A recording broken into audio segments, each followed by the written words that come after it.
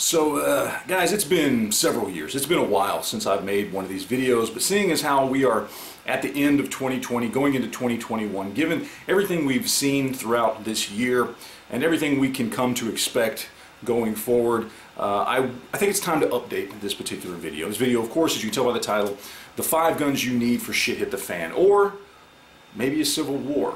Maybe a cold civil war, maybe just an ideological civil war, or more importantly, the guns that I think you should have based on what is going on politically in this country and how I feel going forward with where the left and the anti-gunners stand when it comes to them being in positions of power and their intentions that they've made very clear when it comes to gun rights. We know that Joe Biden is not pro-gun. We know Kamala Harris is not pro-gun. And quite honestly, as of this point, when I'm making this video, which is just a week before Christmas 2020, I don't have faith that the Georgia runoff elections will go towards the Republicans.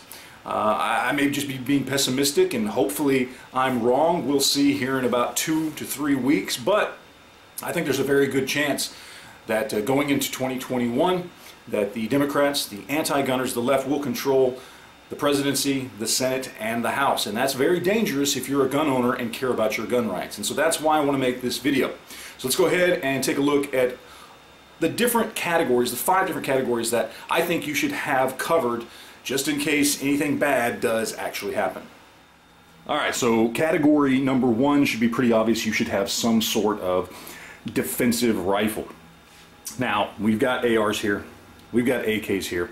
We also have a couple things that wouldn't be considered rifles that I also think would fit the bill. We've got an AR pistol here. This is an AR pistol with a 11.5-inch barrel. Very, very effective. It would make a good defensive quote-unquote rifle, even though it's not technically a rifle. It is a pistol. We also have something like this. This is a gun I recently purchased. I say recently, I purchased it almost a year ago. This is the Grand Power Streebog. It's a 9mm little pistol carbine with a 9-inch barrel. Very, very effective. I mean, is it as effective as 7.62 or 223.556? No, but could something like this be used as a little defensive tool? Yes. Absolutely it could. And that's basically what we're talking about here. We're talking about something that you can use in a defensive situation if bad times are a-coming, or at the very least if the bad times that are coming are simply that you're not going to be able to get a hold of anything after a certain date, even if, let's say, laws come down the pipe and you have things that are grandfathered in, you want at least one thing like this somewhere in your collection. This is something that is absolutely a must-have. So that's category number 1, defensive rifles.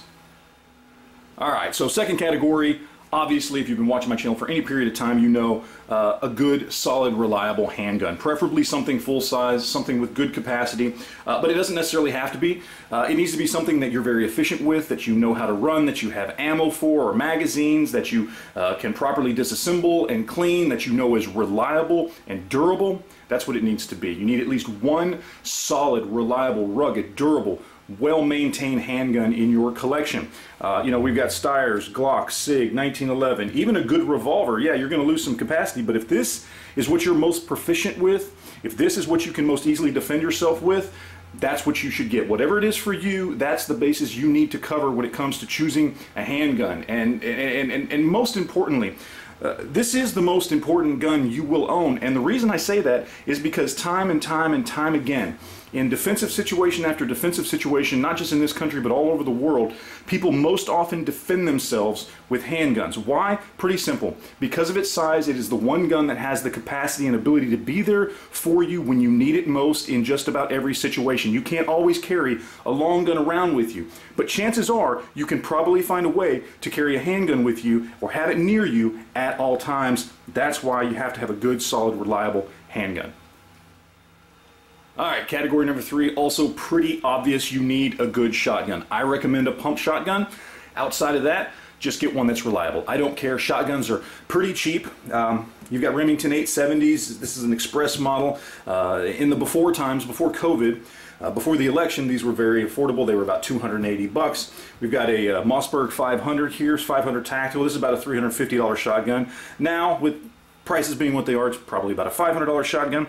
We've got an old, I think this is an old Stevens something or other, Stevens 67 or 66 or something like that. Just an old shotgun that I got from my son a long time ago.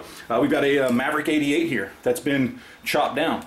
It had some work done to it, but just a good shotgun that can serve as a good defensive tool, could be used as a hunting tool, could be used as a breaching tool. You never know how bad things might get, but having a good shotgun that's going to allow you to do many different things. Look, shotgun is not perfect at anything short of potentially bird hunting, but it's really, really good at a whole lot of things. It is a very versatile tool, and you should have one good solid shotgun in your collection. As I said, I recommend a good solid reliable pump action, but if you've got a good reliable semi-auto, great. I don't recommend break action or anything like that, anything with a lower capacity.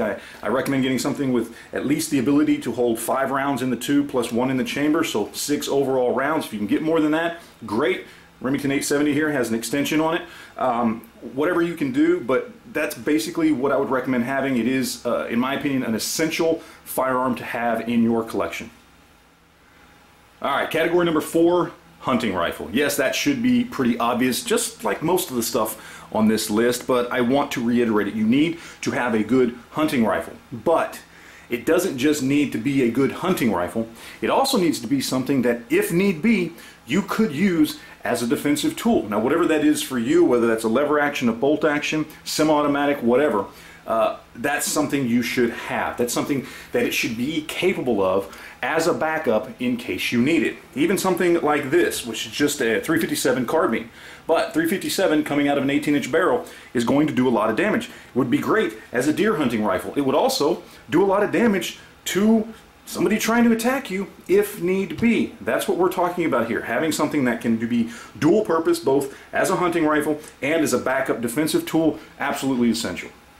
Alright, and finally for category number 5, yes, if you've been watching my channel for a long period of time, you know normally I would put 22 in the 5th category, that you should have some sort of 22 rifle or 22 handgun or a combination of both for shit hit the fan. But that has changed in my opinion, and I no longer think that is necessary. Just me personally, you may disagree, that's fine.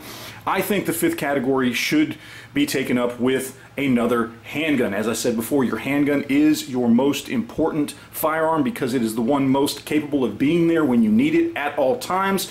So you should, in my opinion, have a backup to your full-size handgun. Some sort of compact handgun. It's up to you what kind, what caliber, if you want to keep it in line with your larger gun, if you want to go with something different, you want to go with a revolver, something pocket-sized, standard compact, even something milsurp, as long as it is reliable and you have ammo for it and you know how to take care of these guns and disassemble them and clean them, it doesn't matter. Having a backup to your handgun, I think, given what we were looking at politically and just civilly in our society right now, is an absolute must when it comes to defense and worrying about, you know, shit at the fan or whatever it might be. Having a smaller but yet still very capable handgun to back up your large handgun is absolutely 100% mandatory as far as I'm concerned.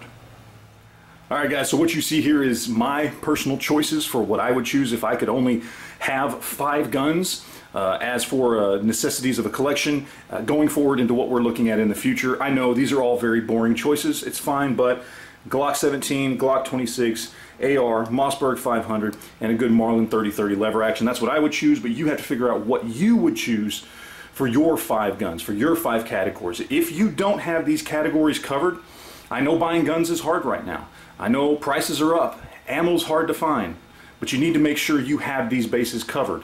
We don't know what's going to happen. I hope that things go well. I hope people stand up going into 2021, facing what we're probably going to face just on a societal level, a civil level, and a political level, and gun owners fight back, and they fight back hard and honestly and with facts and reasoning, and we win the day. I really, really hope we do.